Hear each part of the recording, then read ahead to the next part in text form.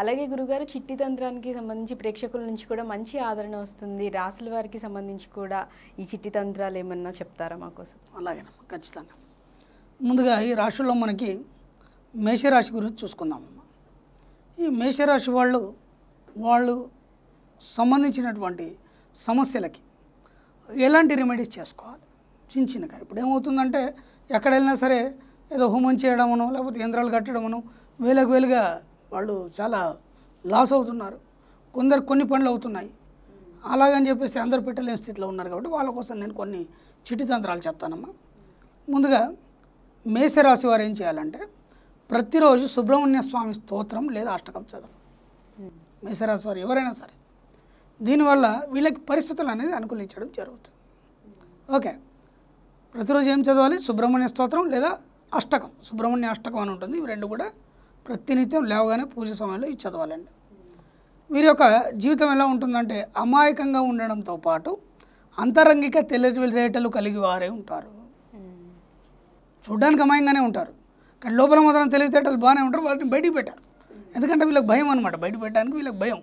కాబట్టి చాలా అవింతమైన తెలివితేటలు లోపలిని మింగుకుంటారు. అవి వాళ్లకు ఉపయోగపడే, ఇతరులకు కూడా ఉపయోగపడాయమ్మ. అలాగే వీరు వీలైనంత, ఎంత వీలైతే అంత వాళ్ళకు వచ్చిన ధనంలో కొంత పర్సంటేజ్ తీసి అన్నదానాలు ఉంటాయి కదమ్మా, అన్నదానాలకి లేదంటే పశువులకి దానా కానీ, ఆవులకి దాన కొనియడం కానీ, లేదంటే పక్షులకి దానా కానీ, ఇలాంటి వాటికి వీళ్ళు ఆ యొక్క డబ్బును వినియోగించడం వల్ల వీళ్ళకి అన్ని రకాలుగా బాగుంటుంది. అంటే ఆర్థిక పరిస్థితులు కలిసి వస్తాయి అన్నమాట.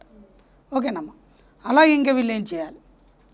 శివాభిషేకాలు, శివునికి సంబంధించిన మందిరాల్లో సేవ చేయడం. కేవలం శివుడికి మాత్రం ఇక్కడ చూడండి, వేరే దేవుళ్ళు చెప్పలేదు, ఒక్కొక్కరికి ఒక్కొక్కటి ఉంటుంది. శివుడికి సంబంధించినటువంటి శైవాలయాల్లో వీళ్ళు సేవ చేయడం అనేది చేస్తే వీళ్ళకి పరిస్థితులన్నీ అనుకూలమవుతాయమ్మ. అలాగే వీరికి ఇతరుల నుండి డబ్బు రావాల్సిన వారు ఒకవేళ ఎవరికి డబ్బులు ఇచ్చారు, వీళ్ళకి రావట్లేదు, అప్పుడు వీళ్ళు ఏం చేయాలి? భైరవునికి మద్యాన్ని సమర్పించాలి. భైరవునికి ఎక్కడైనా భైరవుని యొక్క ఆలయం ఉంటే కానీ, లేదంటే ఎవరైనా తాగుబోతులు ఉంటారు, వాళ్ళకు కొంచెం మద్యం కొనిచ్చాలి. ఆ కొనియడం వల్ల భైరవుడు సంతోషిస్తాడు. అర్థమైందా? ఆ విధంగా వాళ్ళు చేయడం వల్ల వీళ్ళకి ఇచ్చిన డబ్బు తిరిగి రావడం అనేది వస్తుంది. ఈ మద్యం ఇది ఒక మంచి రెమెడీ అన్నమాట. అలాగే వీరు డబ్బు కొరకు ఇబ్బంది పడ్డారనుకోండి, ఏం చేయాలంటే ప్రతిరోజు వీళ్ళ పర్సులో కొన్ని తులసి ఆకులు, 1-2 తులసి ఆకులు ఉంటాయి కదా, బయటికి వెళ్ళేప్పుడు తీసుకొని ఒక లక్ష్మీ మంత్రాన్ని చదువుతూ, ఏదైనా ఒక లక్ష్మీ మంత్రాన్ని చదువుతూ దాన్ని పర్సులో పెట్టుకోవడం వల్ల వీళ్ళకి ఆర్థిక ఇబ్బందులు అనేవి తొలగుతాయి. అలాగే ఎర్రని గుడ్డలో కొన్ని తెల్లవాలు, చిన్న ఎర్రగుడ్డ తీసుకొని కొన్ని తెల్లవాలు, ఒక చిన్న రాగి బిల్ల, రూపాయి కాయిన్ కానీ, ఒక పైసా చిన్నప్పుడు ఉండేది, లేదంటే ఒక రాగి తీసుకొని చిన్న కాయిన్లా కొట్టించేసి, అలాగే 2 చిన్న నాగుల ప్రతిమలు చిన్నవి ఇంతే, అలాగే ఒక బొగ్గు ముక్క, 2 ఎండుమిరపకాయలు, ఒక బొగ్గు ముక్క, 2 ఎండుమిరపకాయలు, ఇవన్నీ కలిసి ఒక గుడ్డలో తీసుకోవాలి, గుడ్డలో పెట్టేయాలి. ఒక ఎర్ర గుడ్డలో కట్టేసాలి. ఇవన్నీ కట్టేసి ఏం చేయాలంటే ఇంటి గుమ్మానికి, దీంట్లో కొబ్బరికాయ కూడా పెట్టేసి ఇంటి గుమ్మానికి లోపల సైడ్ కట్టాలి. ఇది కట్టడం వల్ల వీళ్ళకి ఏమవుతుందంటే గ్రహ దోషాలు, దిష్టి దోషాలు తొలగి వీళ్ళ యొక్క జీవితం అనేది సాఫీగా జరగడం అనేది జరుగుతుంది. అలాగే గురుగారు వీళ్ళు ఏ రకమైన రాయి ఉంగరం ధరిస్తే వీళ్ళకి మంచి జరుగుతుంది అంటారు ఈ రాశి వాళ్ళు? ఓకేనా, ఈ మేషరాశికి కుజుడు అధిపతి అమ్మ. కుజుడు అధిపతి కాబట్టి వీళ్ళకి ధైర్యం తక్కువ. ముందే చెప్పాను, వీళ్ళకి తెలివితేటలు ఉంటాయని బయటికి చెప్పరు. వాళ్ళ లోపలనే అన్నీ చూసుకుంటారు. వీళ్ళకి ధైర్యం అనేది తక్కువ ఉంటుంది కాబట్టి వీళ్ళు పగడం ధరించడం వల్ల అన్ని రకాలుగా వీళ్ళు సమాజంలో ఒక స్థాయిలోకి వెళ్తారమ్మా. ఆ విధంగా వాళ్ళు ఏదైనా సాధించగలుగుతారు. అలాగే నెక్స్ట్ వృషభ రాశి గురించి. ఓకేనమ్మా, ఇప్పుడు మనం ఇక్కడ వృషభ రాశి గురించి తెలుసుకుందామమ్మా. ఈ వృషభ రాశి వారు జీవితంలో ఎదుగుదలకై మీకు దగ్గర ఏదైనా ఒక అమ్మవారి ఆలయం ఏదో ఉంటుంది కదమ్మా, ఆ అమ్మవారి ఆలయానికి వెళ్ళి నిత్యం దర్శించాలి. అంటే ఇక్కడ ఎలా ఉంటుందమ్మా, కొందరికి ఎవరైనా సరే వాళ్ళ ఇంటికి 100 అడుగుల దూరంలో ఏదైనా ఆలయం కనుక ఉంటే ప్రతిరోజు దాన్ని దర్శించాలని శాస్త్రం చెప్తుంది. అంటే ఇంటి పక్కనే మనకి హనుమాన్ గుడి కానీ, లేదంటే ఇంకేమైనా టెంపుల్స్ ఉంటాయి కదమ్మా, అలా ఇంటి దగ్గర ఏమైనా టెంపుల్స్ కనుక ఉంటే ఆ దాన్ని ప్రతిరోజు దర్శించాలి. 100 అడుగుల లోపు. కానీ ఇక్కడ వృషభ రాశి వారు ప్రత్యేకంగా అమ్మవారాలయాన్ని దర్శించాలని చెప్పబడింది. అమ్మవారి యొక్క అనుగ్రహం కావాలి. అలాగే ప్రతి శుక్రవారం వీలైనంత మట్టికి ఒక ఇద్దరికి భోజనం పెట్టించాలి. భోజనం పెట్టాలి అంటే ఇంట్లోకే తీసుకొచ్చి పెట్టించాలని రూల్ ఏం లేదు. ఎవరైనా అతిథిని మనం ఆహ్వానించడం కానీ లేదంటే అనాథలకు కానీ 1-2 భోజనం ప్యాకెట్లు కట్టుకొని తీసుకెళ్ళి వాళ్ళకి ఇవ్వచ్చు. అలా కూడా చేయొచ్చు. అన్నదానం అంటే మనమే కూర్చుండబెట్టి అన్నీ వడ్డించాలని రూల్ ఏం లేదు. మనం తీసుకెళ్ళి ఎవరికైనా అనాథలకు కానీ ఆకలితో ఉన్న వాళ్ళకి ఇవ్వడం కూడా సబబు అనమాట. వీళ్ళు ఏం చేయాలంటే ప్రతి శుక్రవారం ఒక ఇద్దరికి భోజనం పెట్టే ప్రయత్నం చేయాలి. అలాగే సంవత్సరంకి ఒకసారి విజయవాడ కనకదుర్గ దర్శనం చేసుకోవాలి. ఎందుకంటే అమ్మవారి కృపతోనే వీళ్ళ యొక్క జీవితం అనేది ముందుకు సాగుతుంది. కాబట్టి సంవత్సరానికి ఒక్కసారి కనీసం విజయవాడ కనకదుర్గ దర్శనం చేసుకోవాలి. ఓకేనమ్మా. అలాగే ఇంకేం చేయాలి, ఎంత వీలైతే అంత. ఇప్పుడు అమ్మవారి దర్శనానికి వెళ్తారు కదా వీళ్ళు రోజు, నిమ్మకాయల దండ అమ్మవారికి కొచ్చేయడం, నిమ్మకాయ దుప్పల్లో నూనెను ముట్టించడం. ఈ కార్యక్రమాలు వీరు ఎప్పుడు వీలైతే అప్పుడు వాళ్ళకి కన్వీనియన్స్ని బట్టి చేస్తూ ఉండాలి. అలాగే ఖచ్చితంగా రోజు 10 నిమిషాలు ధ్యానం చేయాలి, మెడిటేషన్ చేయాలి. రోజు 10 నిమిషాలు కనీసం ధ్యానం చేయాలి. వీరు మంచి భాగ్యవంతులుగా జీవితాన్ని పొందుతారు ఇవన్నీ రెమెడీస్ చేస్తే. అలాగే వీరికి సమయానికి డబ్బులు చేతికి అందే అవకాశం ఉంది. ఇప్పుడు అందరిలాగా డబ్బులు అవసరం ఉంటే వాళ్ళని అడగం వీళ్ళు అడగం టెన్షన్ పడిపోవాల్సిన అవసరం లేదు. వీళ్ళకి కరెక్ట్ సమయానికి డబ్బులు వచ్చేస్తాయి. ఏదో విధంగా మాత్రం డబ్బులు వచ్చేస్తాయి.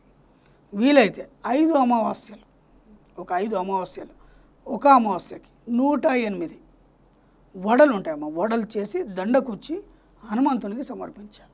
ఆ దండ తీసుకెళ్ళి హనుమంతునికి సమర్పించాలి. ఓకేనమ్మా. అలాగే ఈ యొక్క వృషభ రాశి వారు అనుకోని పరిస్థితుల్లో, కోర్టు కేసుల్లో, జైలులో, పోలీస్ స్టేషన్లో ఏదైనా కేసులు కనుక దాంట్లో ఇరుక్కుంటే మాత్రం వీళ్ళు ఏం చేయాలంటే ప్రత్యంగిర హోమం లేదా బందీదేవి హోమం చేయాలి. చేయడం వల్ల వాళ్ళు బయటకు వచ్చేస్తారు.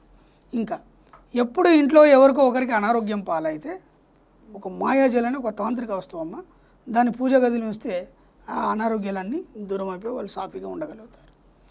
ఇంకా వీరు అవమానాల పాలైతే అంటే కోర్టు కేసులు కానీ ఏదైనా అవమానాల పాలు కానీ లేకపోతే ఆర్థికంగా అవమానాల పాలైనా సరే వీళ్ళు భైరవ మంత్రాన్ని నిత్యం పఠించడం వల్ల అవమానం నుంచి బయటపడే అవకాశం ఉంటుంది. అలాగే గురుగారు వీళ్ళకి అనుకూలించే రంగు, అనుకూలించే సంఖ్య ఏంటంటారు ఈ రాశి? ఈ వృషభ రాశి వారికి ఆరెంజ్ కలర్, ఆరెంజ్ అంటే కాషాయం కలర్ కానీ లేదా రెడ్ కలర్ కానీ అలాగే ఎల్లో కలర్ కానీ ఈ 2 రంగులు వీళ్ళకి బాగా కలిసి వస్తాయి. ఎంత వీలైతే అంత అంటే మొత్తం అదే కలర్ అని కాదు. ఒక షర్ట్ అది ఉన్నప్పుడు ప్యాంట్ అది కానీ, ప్యాంట్ అది ఉన్నప్పుడు షర్ట్ అది కానీ, కనీసం ఒక రెడ్ కలర్ కర్చీఫ్ పైన దగ్గర పెట్టుకునే ప్రయత్నం చేయండి. వాళ్ళకి అన్ని రకాలు కలిసి వస్తుంది. అలాగే వీళ్ళు ఏ స్టోన్ ధరిస్తే మంచిదంటారు?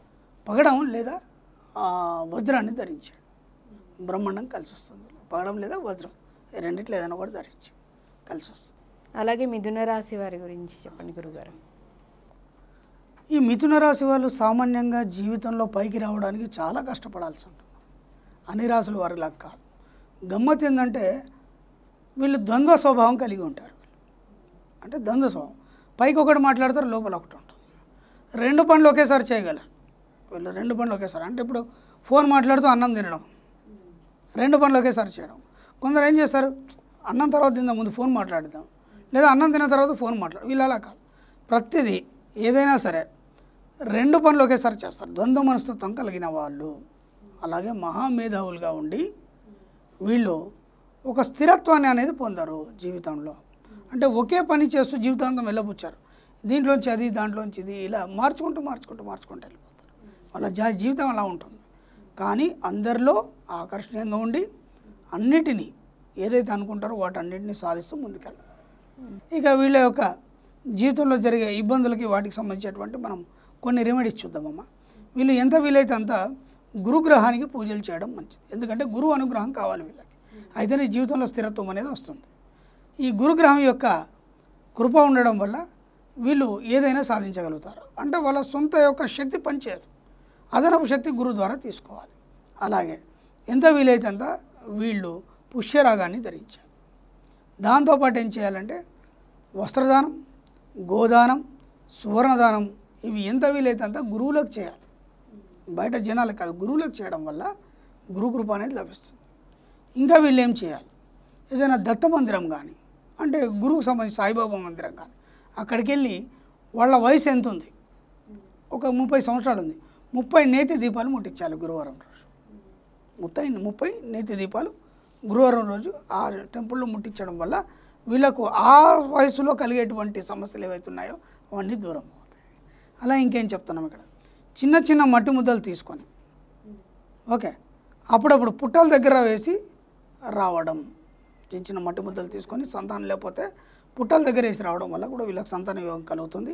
అలాగే పిల్లలకు తరచూ దెబ్బలు తగులుతుంది. దీనికి ఏం చేయాలంటే మెడలో పగడాన్ని కూడిన లాకెట్ వేయండి. పగడం అనేది ఏదవుతుందో ఆ లాకెట్ వేయడం చిట్టి తంత్రాలు అడిగారు కదా, దీనిలో కలిపి చెప్తున్నాను. ఆ పగడం అనేది పిల్లలకు ధరింపజేయడం వల్ల దెబ్బలు తగ్గడం అనేది ఆగిపోతుంది. అలాగే భార్యాభర్తల మధ్య కనుక ఇబ్బందులు ఎదురైతే శివపార్వతి కళ్యాణాన్ని చేయించాలి. చేయించడం వల్ల వీళ్ళు బాగా కలిసి ఉంటారు. ఇల్లు ప్లాట్లు అమ్మడానికి మీ కులదేవతకు ముడుపులు చెల్లించాలి. ఎవరికైనా ఇల్లు ప్లాట్లు అమ్ముడుపోతలేవు, కులదేవతకి ముడుపులు చెల్లిస్తే ఆ యొక్క సమస్య తీరిపోతుంది. ఏదన్నా దూర ప్రయాణానికి బయలుదేరుతున్నాను, అప్పుడు ఏం చేయాలంటే ఆ కాలనీలో ఉండే పిల్లలు కానీ దగ్గర పక్కన పిల్లలకి స్వీట్లు పంచి వెళ్ళడం వల్ల మీకు శుభం జరుగుతుంది. ఈ 3 రాశులు అలాగే కొన్ని చిట్టి తంత్రాలు దీని ద్వారా మనం చెప్పుకోవడం జరిగిందమ్మా. మిగతా మనం మళ్ళీ తర్వాత చూస్తాం. ఓకే, ధన్యవాదాలు. థ్యాంక్ యూ అమ్మా.